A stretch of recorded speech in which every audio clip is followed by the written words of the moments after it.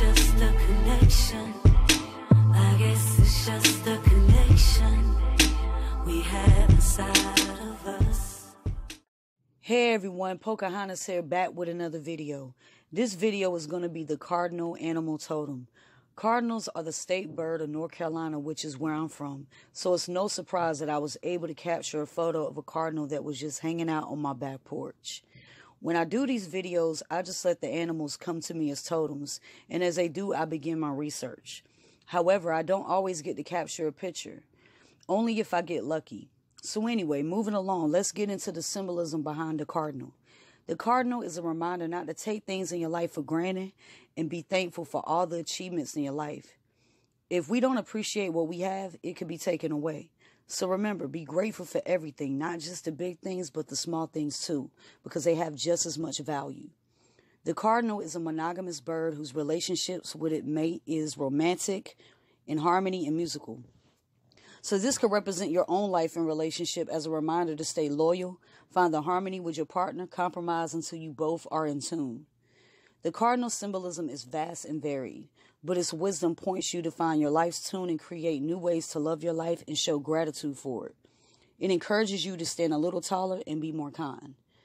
The cardinal is also a reminder that you always have the opportunity to realize the importance of your purpose in life. Embrace your inner beauty that comes forth during the most challenging seasons of your life. Those are the moments in life that we become stronger and wiser. If you are in the storm, this is definitely a lesson you are supposed to learn and grow from. The cardinal also represents creativity. So if this bird crosses your path, it could be there reminding you that you're a very creative individual with many brilliant ideas. Also, you have strong leadership skills. You can be a bit of a perfectionist at times and annoyed when things are not done as you think they should be. So this totem may be showing up to say, chill out. Don't be too critical. Wow, I feel like that's speaking to me. But anyway, moving along, cardinals release a loud whistle into the air with sharp, distinct tones that command attention. This shows their importance in the wild and symbolizes their power.